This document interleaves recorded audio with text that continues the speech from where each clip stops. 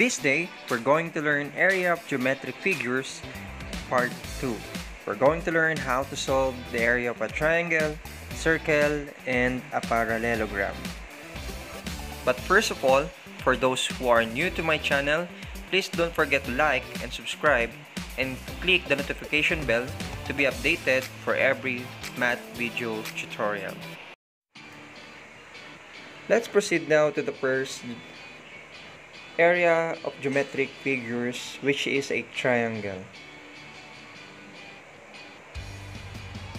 A triangle has a base and it also has a height.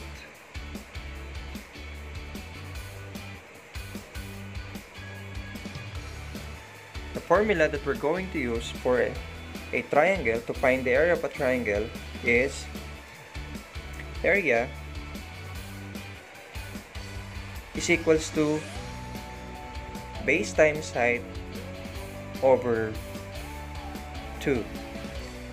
This formula is converted from the formula of a square. Now let's have an example. Let's say we have a triangle that has a base and the height. Its height is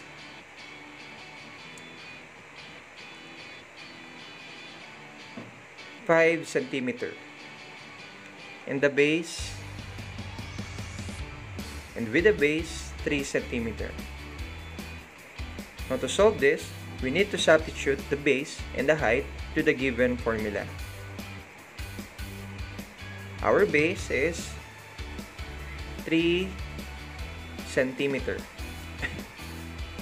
Multiply to the height, which is 5 centimeter over 2. Our area is equals to 3 times 5 is equals to 15 over 2. 15 over 2 is 7.5 centimeter squared. Now let's have another example. Let's say we have a right triangle which is a 90 degrees and with a base of 3.7 meters and the height of 2.9 meters. Now let's substitute the given value, which is our base is 3.7 meters and our height is 2.9 meters over 2. Now let's multiply 3.7 to 2.9.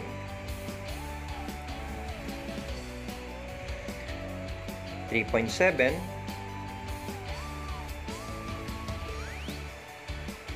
times 2.9 is 9 times 7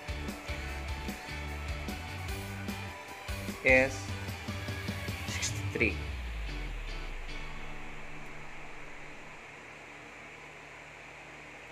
And times 3 is 27 plus 6 is 33.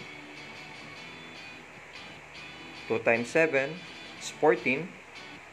2 times 3 is 6 plus 1 is equals to 7. Now the answer is 1073 over 2. 1073 over 2 is 536.5 meter squared.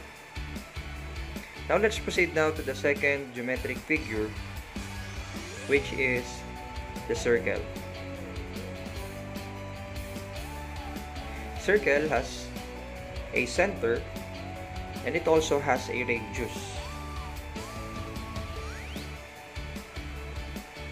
Radius is a line from the center to the end point of the circle. The formula that we're going to use to find the area of a circle is area is equals to pi r squared.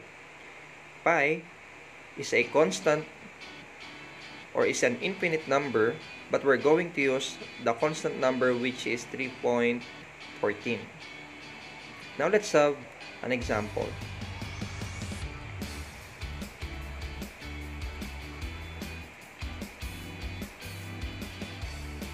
Let's say we have a circle that has a radius of